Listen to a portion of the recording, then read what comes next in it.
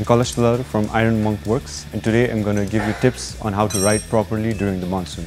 तपाईले बाइक चलाउन अगाडि टायरहरु, एयर प्रेशर, ब्रेक्सहरु जति पनि चेक गर्नु भए पनि बाटोमा पानी परे बेला जिब्रा क्रसिङहरु, लेनको पेन्ट मार्कहरु तिनीहरु चाहिँ जहिले पनि चिप्लो नै हुन्छन्। तपाईको ब्रेक र टायर जति नै राम्रो भए पनि त्यहाँ ब्रेक हान्दाखेरि या टर्न गर्दाखेरि चाहिँ चिप्लिने डर हुन्छ। रङ लगाएको सर्फेसहरुमा चाहिँ नि सकभर आफू नै सतर्क भएर स्पिड कम गर्नुस् अनि ब्रेक आपत्तिजनक रूपमा नलगाउनु होला।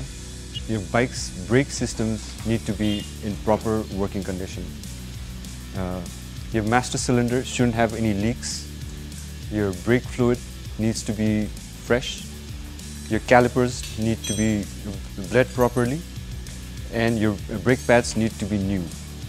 Riding in the monsoon causes a lot of mud and debris to enter the brake system and causes improper wear and early damage. So you need to have your brake systems cleaned frequently during the monsoon season. आजकलको धेरै motorcycle र गाडीहरुमा DRL भन्ने system provide गरेको हुन्छ।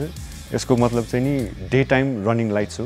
यो चाहिँ नि bike on गर्ने बित्तिकै अथवा गाडी अन गर्ने बित्तिकै बल्ने बत्तीहरु हुन् र आजकल चाहिँ नि हेडलाइट अफ गर्ने अप्सन दिएको हुँदैन। यो चाहिँ नि इन्टरनेशनल स्ट्यान्डर्डमा सेफ्टीको हिसाबले मोटरसाइकल र गाडीहरुमा जडान गरिएको हुन्छ।